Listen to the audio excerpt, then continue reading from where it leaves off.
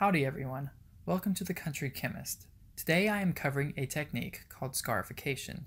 In essence, this is a technique that allows for the damage of the seed coat in order to improve germination rates. For many species of plants, this is necessary to have high germination percentages. Thick seed coats are usually a drought adaptation, as this keeps all the seeds from germinating at once. That way if a drought hits, not all the plants will die. The plant we are using today is the Texas Mountain Laurel. These plants are known for taking years to germinate, and I would like the majority of the seeds to sprout in a week. There are a few techniques that can be used for scarification of these seeds. An abrasive can be used, such as concrete, brick walls, sandpaper, etc. However, this is only efficient for a small number of seeds. Since I have 150 seeds here, I'm using chemistry to make this job much easier. In this jar, I have 150 seeds sitting in sulfuric acid. As a disclaimer, I want to say that I'm handling this without gloves, but I also have years of lab experience and all of the necessary equipment at hand to prevent damage to myself. If you are doing this yourself, you should at the very least wear goggles and have water on hand to dilute any acid that gets on you. In general chemistry classes, we are taught about strong acids and how they can be effective at damaging tissues. The common three acids covered are hydrochloric acid, sulfuric acid, and nitric acid. All three acids can damage the seed coat, but sulfuric acid is stronger than both hydrochloric acid and nitric acid, thus scarification occurs quicker with sulfuric acid. Additionally, we need to consider toxicity. Sulfate and nitrate can both be used as macronutrients in plants, but chloride becomes toxic in rather low doses. This eliminates hydrochloric acid as an option. Nitric acid also happens to be more expensive and harder to obtain due to its many illegal uses, so I do not plan on testing it today, though I might in the future.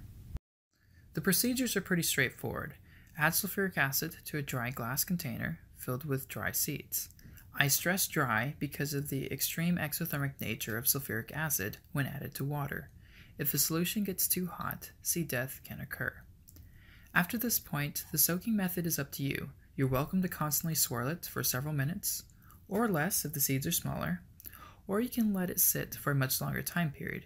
This depends on the seeds in question. Texas Mountain Laurel seeds can be soaked for 2 hours with concentrated sulfuric acid and still germinate, but a Texas bluebonnet will see sulfur toxicity at much lower time periods. I chose to swirl the seeds once every 5 or so minutes. At this point in the video, they've been soaking for about 25 minutes. The next step in this process is the neutralization of the acid so that you can safely dispose of the waste. Many bases can be used for this. Some people opt to use baking soda, but I like to keep my costs low. For that reason, I'm using wood ash as my base. As shown in another of my videos, I demonstrate that wood ash is in fact filled with carbonates. I prefer carbonates for acid neutralization as the lack of bubbling is a clear indication of the endpoint. Additionally, if I use wood ash, the final solution can be diluted and used as a fertilizer. I do want to express caution when neutralizing these acids. You should always use small amounts of base at a time. This allows for the bubbling to not go out of control. However, since I was limited to one hand, I decided to make a carbonate solution and add the acid to it. In hindsight, I should have added the acid in small quantities to avoid bubbling over. No worries though. At this point, the acid is much less concentrated and unlikely to do much damage.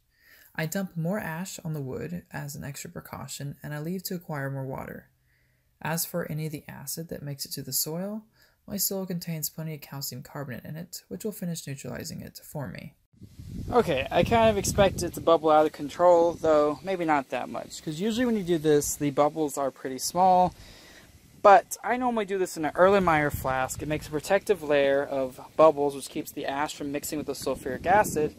And then I grab a water hose, and when I pour on it, I have a geyser come up. It's like the ultimate volcano.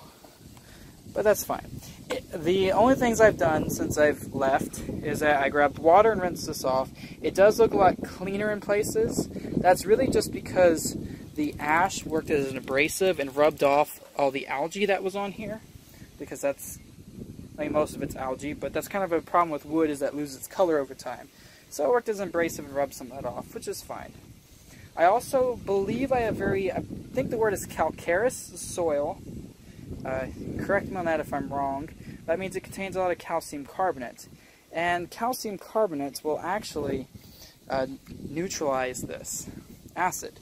In addition, I've also threw in 2 handfuls of calcium carbonate as I use up all my wood ash because I had a little bit on hand. But this is going to bubble for a while, and a good way of knowing when it's done is that I can actually keep adding things to it, and if it quits bubbling, it's done reacting. Of course, at this current moment, it's still bubbling pretty good. But by now, enough of these sulfuric acids should be neutralized that I can actually work with it. Let's go ahead and dump in a little bit more. And see, the bubbles aren't getting much more vigorous, which means the reaction is nearing completion. I also have a solution here that has a little bit of baking soda left over, so maybe I can dump some of that in too. Yeah, and that's not bubbling. There it is. But it's not bubbling that much. So I am nearing completion. It is closer to being neutral. Not quite where I would like it to be. And if I had more wood ash on hand, I'd dump more in. But from here, after I know it's neutralized, I can go in and fish out the seeds, which by now, oh, it's a little warm. That's not desired. That's fine.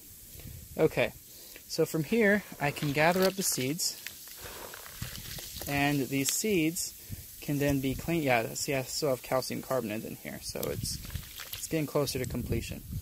So I can take these seeds now. Now, a lot of their seed coats have been damaged. Not entirely as much as I would hope. They're still pretty hard. So maybe you would want to leave this for 40 or 50 minutes. That's up to you and how much stirring you're doing. If you're doing a lot of stirring, 20 minutes is fine. If you're not, you might want to leave them there longer. And I'm going to soak these in water for several hours. That's called hydropriming. And then I will plant these, and a good majority of these should be up by the end of the week. At least that is the plan. And I will keep you up to date on how many of those germinate. First, notice my hands are not burning at all. If this was pure sulfuric acid, after about 20 seconds my hands would be burning. But I have nothing, meaning that this is fairly close to neutral at the moment. Probably not too much off from a very dilute vinegar, so it's not too bad. And that's perfectly okay. But make sure it's neutral before you put your hands in it.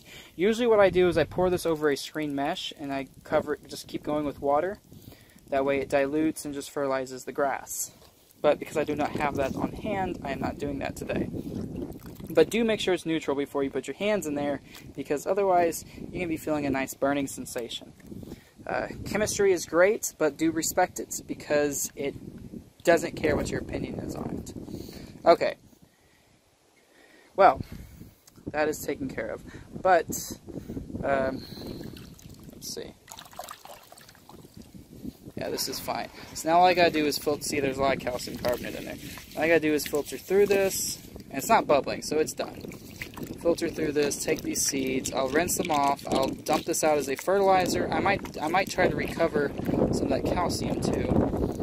And once I have these, by the way, I did 150. Ah, yes, what I was going to mention earlier, it came back to me. There's different methods for scarification. It completely depends on your needs.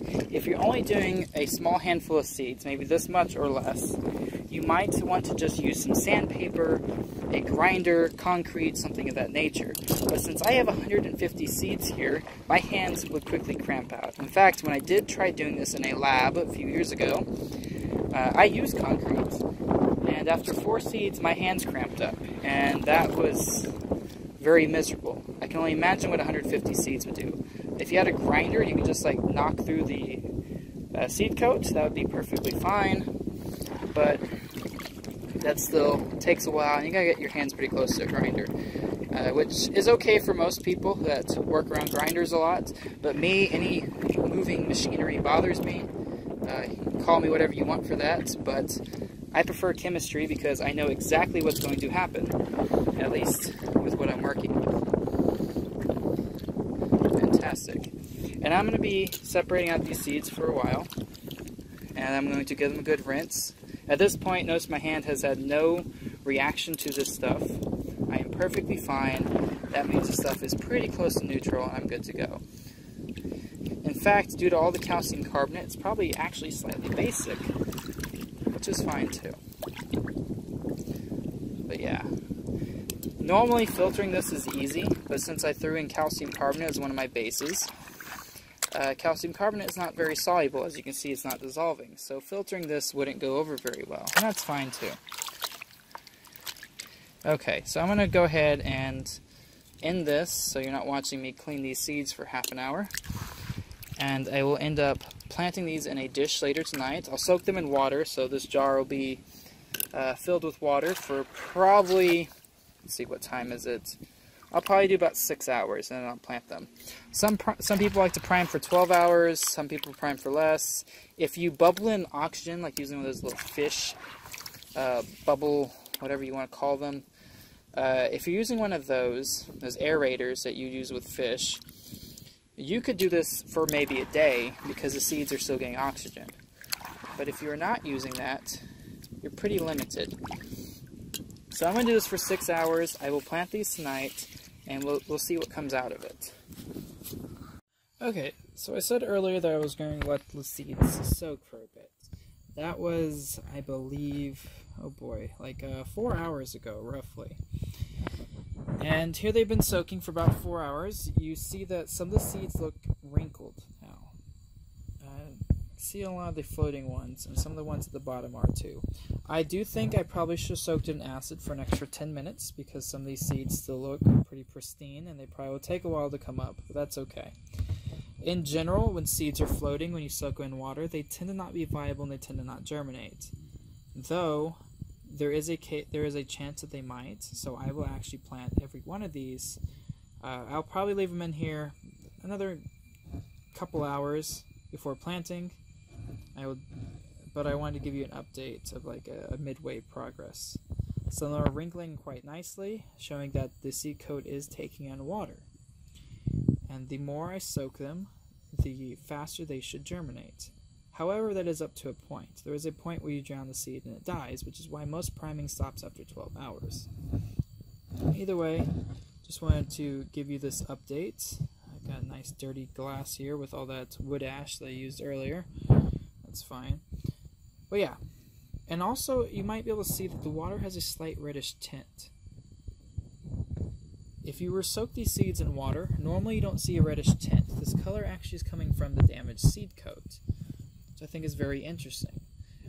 I guess to throw one other thing in here, make sure this water does not get ingested. The water contains, oh boy, I'll just use a generic term. It contains an alkaloid that is quite toxic to humans. So do dump out this water. Bacteria will have their way at, and they'll knock it down, but make sure no one ingests these. There apparently used to be a time period where people would eat these to get high, but if the seed coat was damaged, you would die. So just throw that out there. The alkaloid in here is actually quite toxic. And if you are curious about these plants, when they do bloom, they smell like grapes. They are fantastic.